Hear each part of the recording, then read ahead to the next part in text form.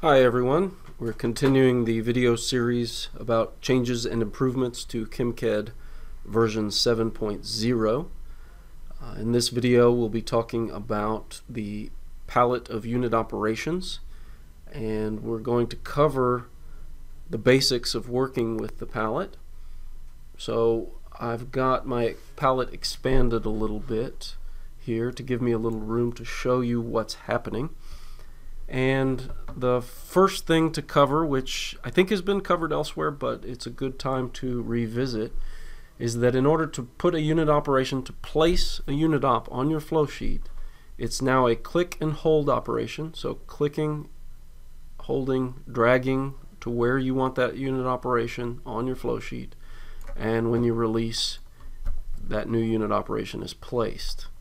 Okay, I'm going to delete the one I just added for clarity here.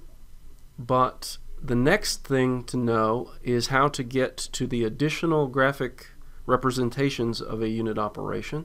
And in order to do that, I hover over that SCDS and I right click. When I right click, I'm presented with a subpalette of all of the graphical representations of the SCDS column.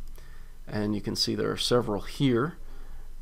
And if I want to use one of these, I simply click, hold, and drag that onto my flow sheet. One additional point to note is that you can also change to make one of these icons be the default in the main palette, and you do that by control clicking. So if I like the packed SCDS more than the trade for my flow sheets, then what I can do is control click, and the packed is now my default. So if I drag that onto the flow sheet, you see I've got the packing representation. Okay, so I'm going to delete that.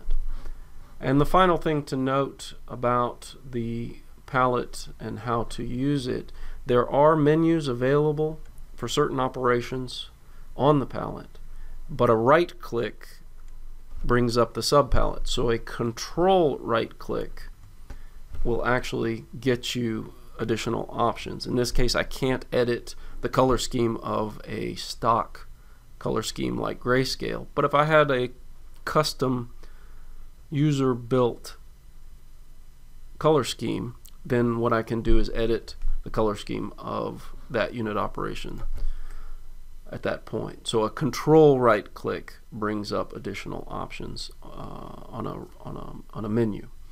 So I hope you've learned a little bit about the basics of working with the palette, and in future videos we'll cover more about how to build a custom palette, copying and moving unit operations within a palette. But thanks for listening, and we'll see you in the next video.